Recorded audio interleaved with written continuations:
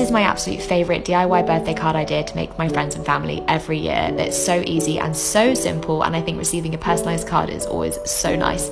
So just place a strip of masking tape across the paper, paint 3 balloons in watercolour of their favourite colours over the tape, and finish with a black fine line pen. Wait till it's dry, and then you get the satisfying part of removing the tape to reveal that really clean line. Finish outlining in a black fine line pen and write happy birthday and their name in each balloon. So simple, so easy, and they will love it. I hope you love it too, guys, and follow for more ideas.